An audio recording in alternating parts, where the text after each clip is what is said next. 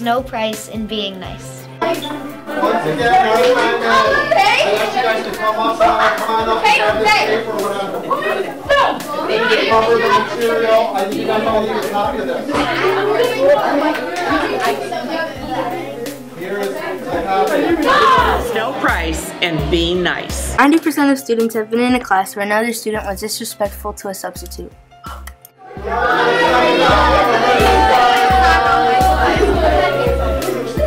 Alright, let's quiet down. I shouldn't have to say it 2 or 3 times, you guys. You're being disrespectful. There's no price in being nice. So imagine this. You walk into a classroom, 28 kids flying around the classroom, not listening. You're trying to give directions, and they're not listening to you.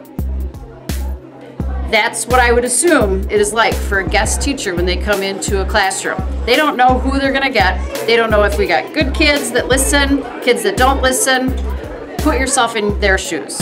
Please respect guest teachers. There's no price in being nice. And I can tell you, and so can my students, that you must be nice to guest teachers, because when they come into our building, they don't know who you are.